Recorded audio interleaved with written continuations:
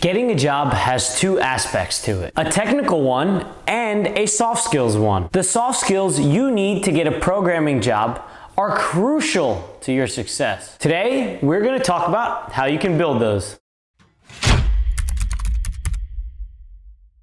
Hey guys, I'm Antonio, and if you think you are struggling to find a job as a programmer, you're in the right place, because I have been there. Let me tell you how I got the programming job of my dreams by building my soft skills. So back when I was at my first programming job, I started teaching myself soft skills by reading tons of self-improvement books. I was trying to improve things like my communication and my ability to use my brain to its fullest potential. Now from reading, which often gives us this illusion, I thought I knew everything. I felt like I knew exactly what I was talking about, but I never actually implemented a lot of the things I learned. So I didn't really know what I was talking about, but I was just about to get the experience that I needed. I first quit my job. I had this delusion that I was gonna get another job right away as a web developer when I had zero web development experience. Life often has ways about teaching you experiences, and I was about to get mine. I started applying to jobs like anyone else did, and I instantly was getting rejection email after rejection email after rejection email. I had never faced this much rejection in my entire life. Initially, I was fine, thinking I would get one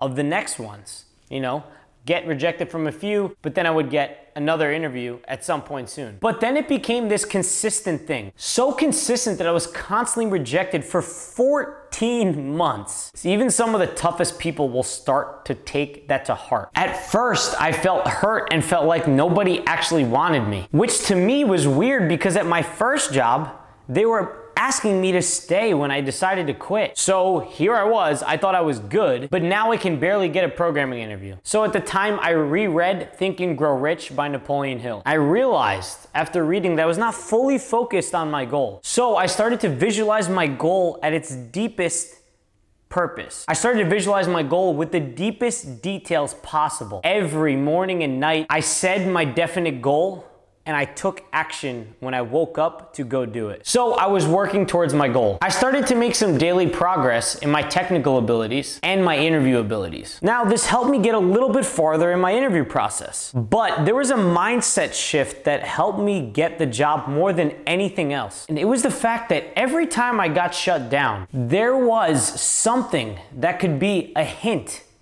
as to what I could do next to keep going forward. Each failure would normally hurt me, but then they started to weirdly energize me because I started to analyze them and pay attention to areas where I might have messed up. Learning from my failures was my first lesson. The second lesson was that I needed to be consistent. Consistently showing up to my command line and text editor every single day, consistently pushing my commits to GitHub, consistently programming and keep making progress. I was not going to become a web developer overnight. I had to do things to make my abilities better in order to be able to get hired at the job that I wanted. And I did exactly that. Those two soft skills eventually got me the job at NBC Universal. It was the job that I really wanted at the time, in the location I wanted, doing what I wanted, and in an environment that I wanted, getting paid what I wanted. Most of you will struggle with rejection and fail to take action every single day. Those are two soft skills that you must learn in order to be unstoppable. I'll catch you all in the next one. Have a great day.